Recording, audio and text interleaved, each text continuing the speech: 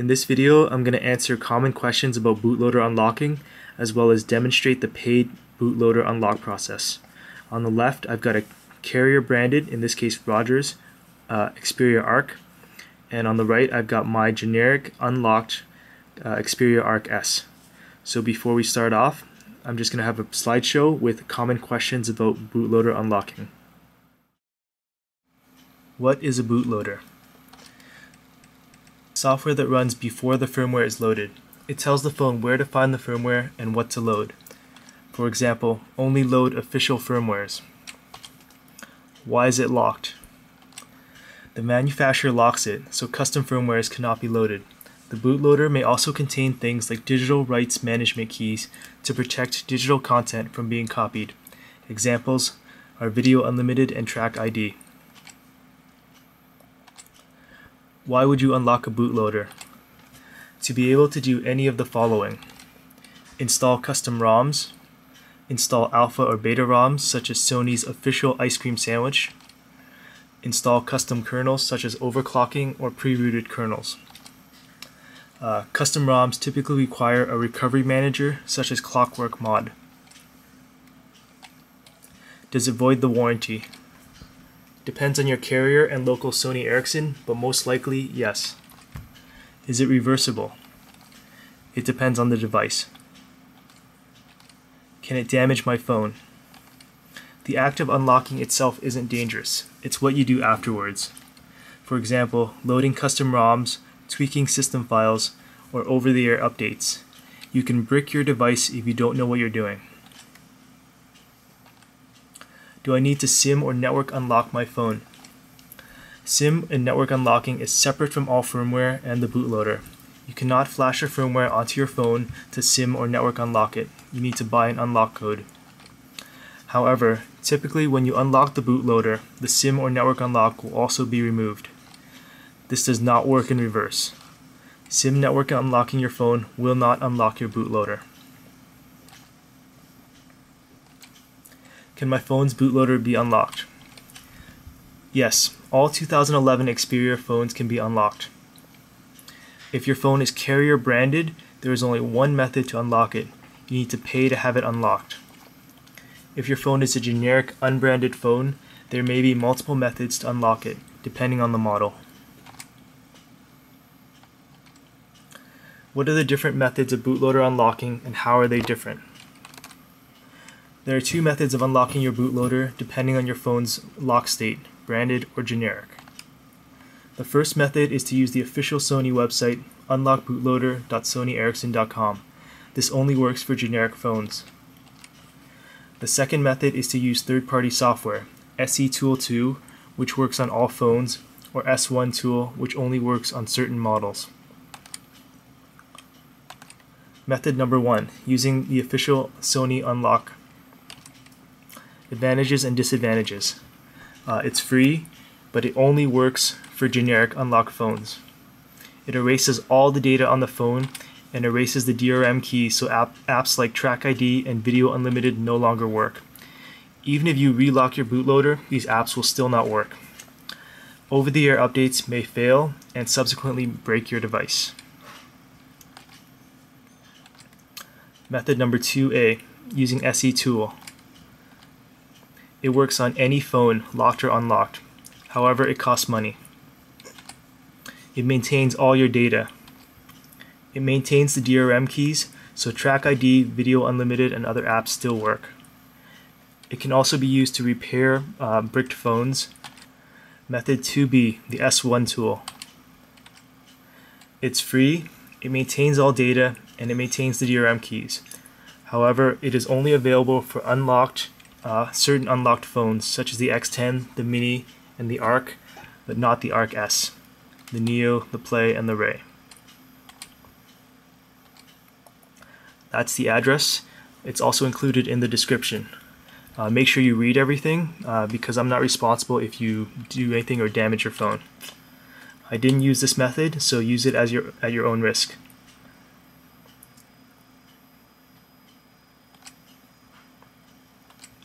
So how long does the process take? It typically only takes about 10 or 15 minutes once your computer has been set up properly with all the software.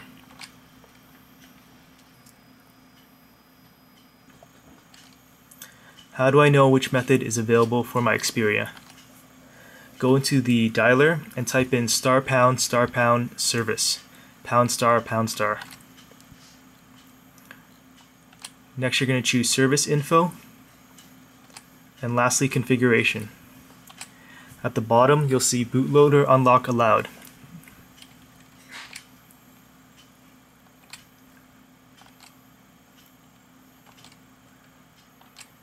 If it's a yes, you can use any of those three methods.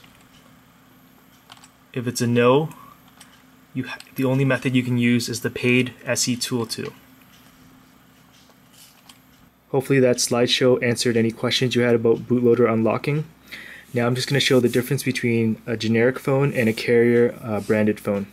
So on the left I have a regular ARC LT15, and on the right I have a generic ARC S LT18. So if I go into the dialer and type in and go into the service menu,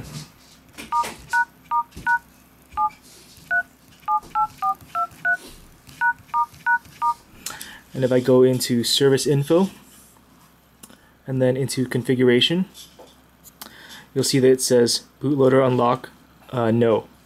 So if your phone says this, the only way to unlock it is to use the paid method. Now onto the generic ARC S.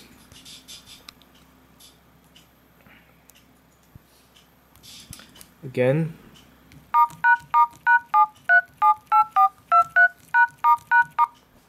and if I go into service info and then configuration, it says bootloader unlock allowed yes.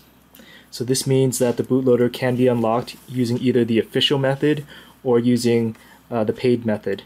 Unfortunately, the LT18 cannot be unlocked using the free tool that still maintains DRM. So now I'm just going to walk through some of the websites and other information about bootloader unlocking. If you go on YouTube, there are already videos explaining how to unlock the bootloader for generic phones. So the Xperia ARC, the X10, how to relock the bootloader, the X10 Mini Pro, and there's other videos as well. If you have an X10, the tool was released back in September on how to unlock your bootloader. You have to downgrade your kernel and upgrade it and use the flash tool. So follow the instructions and make sure you read everything, because you can damage your phone if you don't do it properly. So now on to the 2011 Xperias. This is the official method from Sony Ericsson, using the tool to unlock the bootloader. So this erases all the data on your phone. It also erases the DRM keys, so you can't use programs like Track ID or Video Unlimited. Here are all the phones that it supports. This is just a video from Sony Developer World showing an alpha build of Ice Cream Sandwich. So there's no radios yet. No radio, no Wi-Fi, no GSM, so you can't actually use it, but you can just go through the software and play with it. So to use this, you obviously have to unlock your bootloader. This is the S1 tool. This shows you how to unlock the bootloader and maintain DRM data. This again only works if you have a generic unlocked phone, so one that says one that says yes in the service menu. Just download all the programs and follow the instructions. And you're going to need either a paper clip or a safety pin or something to connect the different points. So these are images showing where the test points are on each of the different phones. On the Xperia Ray, it's this red dot. On the ARC, you have to actually lift up this piece of plastic, which I'll show later. The Neo, the Play, the Mini Pro, the Active, etc. So all these websites will be in the description. So now I'm just going to show what happens when you use the paid bootloader unlock. So to start off, go to multi-upload and you're going to download this zip file. Inside, you're going to find 4 programs. Hamachi, which is a virtual private network program, so that Jinx, the person I had unlock my bootloader, can access your computer. TeamViewer allows him to remotely control your computer to run all the software. USB over network allows him to connect USB peripherals like the smart card and other things onto his computer and still access it on your computer. And this is the Sony Ericsson tool that allows him to unlock the bootloader. So once you've downloaded all the software, you're going to have to prepare your phone to be unlocked. So on the ARC, you're going to have to remove this piece of plastic that sits right here above the SIM card. And then that allows you to connect the test point to either ground or this SIM card holder to complete the connection. And then once you complete it, you can put this piece of plastic back and cover up those test points. Before you start the process, make sure you're in an administrator account, disable any firewall and antivirus program. So first up, you're going to open up TeamViewer and then send Jinx the ID and the password so he can remotely connect to your computer. Once he's connected, he's going to install all the required programs and set it up. So the first step is to create a VPN, which is a virtual private network. This allows his computer to appear as if it's on the same network as your computer.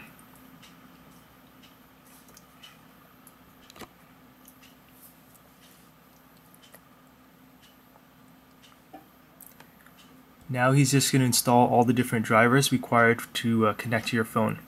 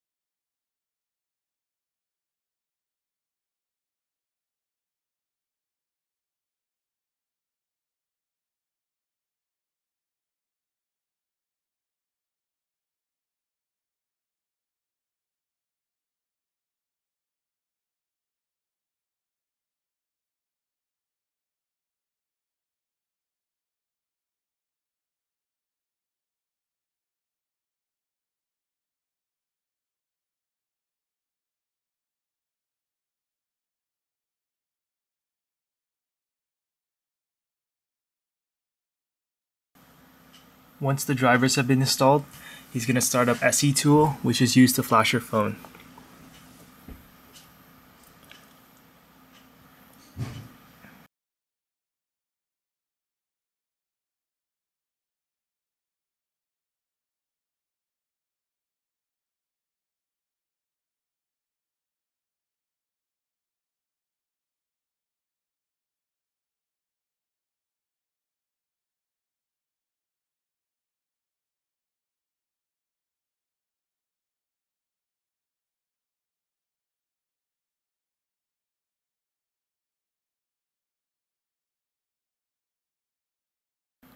Once this message shows up, you're going to take a wire or paper clip and connect the test points on your phone.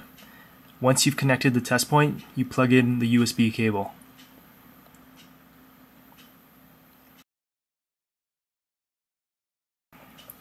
Once it's in test point mode, you can remove the wire and then click ready again. The program will now flash and unlock your phone.